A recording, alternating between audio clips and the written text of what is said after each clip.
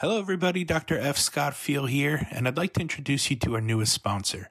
The NPTE Final Frontier is the review course that I wish was around when I took the board exam. For those of you who know my story, it took me a handful of times to pass that exam, and quite frankly, I really wish I had an exam review course around, just like the NPTE Final Frontier. Check out their website, npteff.com, and use the code HET at checkout for 10% off to all of our listeners and fans. Hello, everyone, and welcome to another episode of the Healthcare Education Transformation Podcast. I am your host, Dr. Dawn Brown, and I am bringing you another Teach Me Something Tuesday.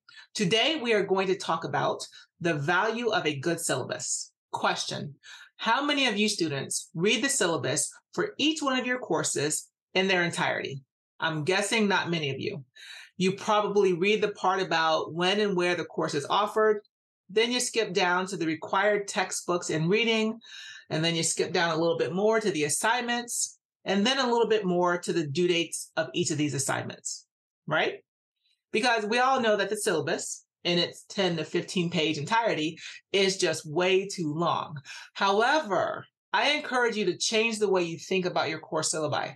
It's a learning contract between you and your course instructor, so why not view the syllabus as a way to get to know your course instructor better and the purpose of the course as it relates to your future as a physical therapist or physical therapist assistant.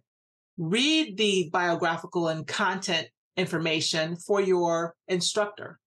It shows your instructor's background, their relevant qualifications for teaching the course, and perhaps your instructor included a statement about their commitment to diversity, equity, and inclusion, or even their philosophy of teaching.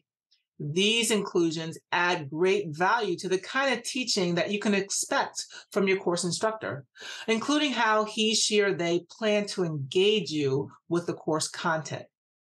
Read those learning objectives.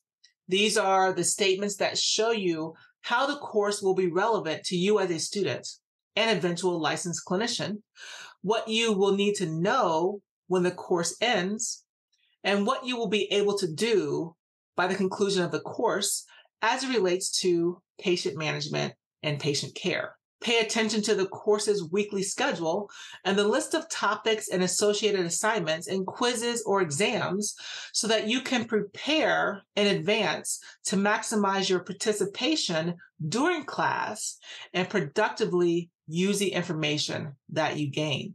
Read the university's policies, especially those related to academic integrity. Those are the statements about the university's guidelines for plagiarism and academic honesty.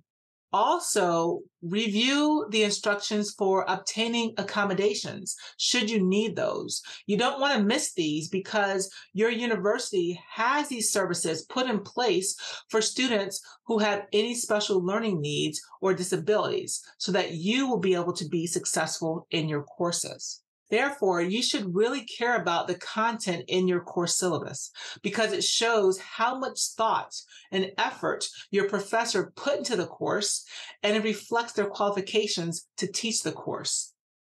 The syllabus sets the tone for your interaction, not only with your course instructor, but with your peers. And the syllabus conveys expectations about the course, from the quantity and quality of the work that's expected of you, and how you're to use the content to advance your knowledge and skill as a physical therapy student. Now, this next part is for students to listen to, but it's more for my fellow professors who are listening to this Teach Me Something Tuesday episode. Please make your syllabi engaging. Spice them up a bit.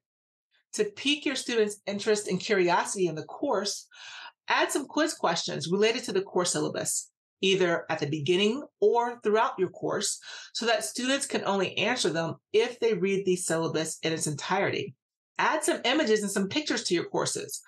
Most syllabi are already the length of a book chapter, so pictures related to each section in your syllabus can make the content more relevant and digestible. And then set a tone for your syllabus. Be attentive with how you word items in your syllabus to make sure that you convey a friendly and welcoming tone that will encourage your students to communicate with you during the course. Students then won't be afraid to ask questions during class or to seek you out during your office hours. A good syllabus is valuable for both students and professors and can make and create a great first impression of a course to make it exciting and to make it enjoyable from the beginning until the end. I hope that this information on the value of a good syllabus was helpful, and we will see you on the next Teach Me Something Tuesday.